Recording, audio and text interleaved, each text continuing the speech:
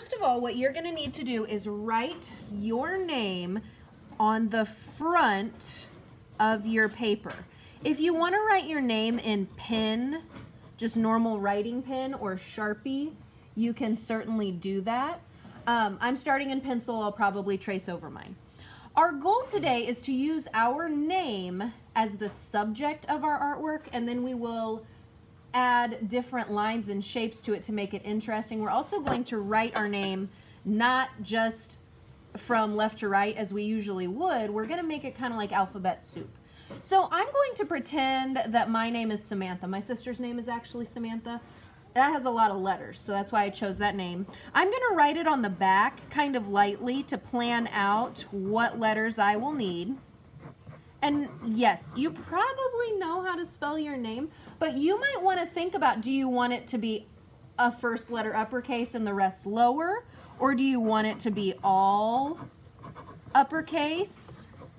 Or do you want it to be all lowercase? Do you want to make that lower and do all lowercase? Do you want to do it in an interesting way? Do you want to make it all kind of italicized or diagonal? So you're going to be this is the practice area. You're practicing how you want to write your name. On the other side, which is the front, that's where your name is, you're going to write your name sort of all over the page. So wherever you start, you're going to make your letters large. You're going to make them touch each other, and it doesn't even have to be in the correct order. So I'm dividing up this space. There's a T. I'm going to put the H diagonal right here, and it's going to touch both of those. And you know what? I'm out of space over here. I can't really fit anything else. So I'm going to put the last A. I'm just squeezing all of the letters in here. I'm going to put the last A right there. So now it's the name that I used. You're going to use your first name. But it's just kind of all mixed up, and it fills up the whole entire page. See how it goes to all of the edges? So that's what you're going to do. You're making alphabet soup. Next, you're going to take a black marker, and it doesn't matter what material you're using after this. You're going to start with black marker, and you're going to trace all of those letters that you just wrote. If you want, while you're in this tracing process or even before, you can add some interesting details to your letters. You can make them stylized in an interesting way. You can add your own little flair to them to make them a little bit more interesting if you want. I'm just going to trace these few, and then I'm going to demonstrate the rest of what you would do after this. So I traced over these letters. Let's just kind of ignore the other ones for right now because I don't want to waste all of your time by just demonstrating. This is a nice design. I really like the way this looks, but it doesn't touch the top of the page up here. So I'm just going to extend a little line up to the top over here. This is a huge space. I don't want to color all of this one color. I know that. So I'm going to just make another line.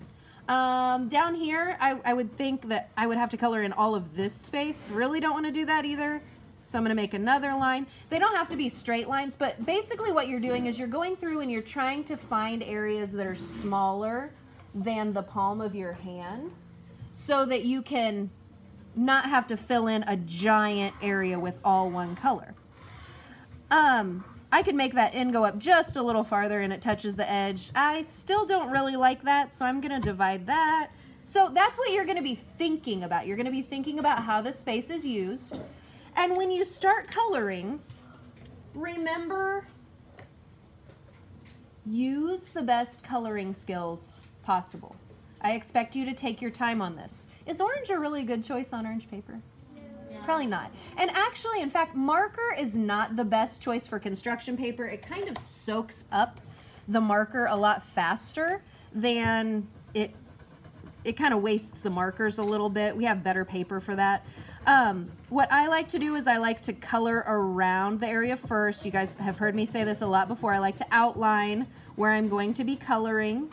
And then I like to color in neatly in one way. So I color all vertical or all horizontal. However I decide to color, I just start coloring that way. Now, if you want, you don't have to use one single color in one area. You could, I'm gonna try a little orange.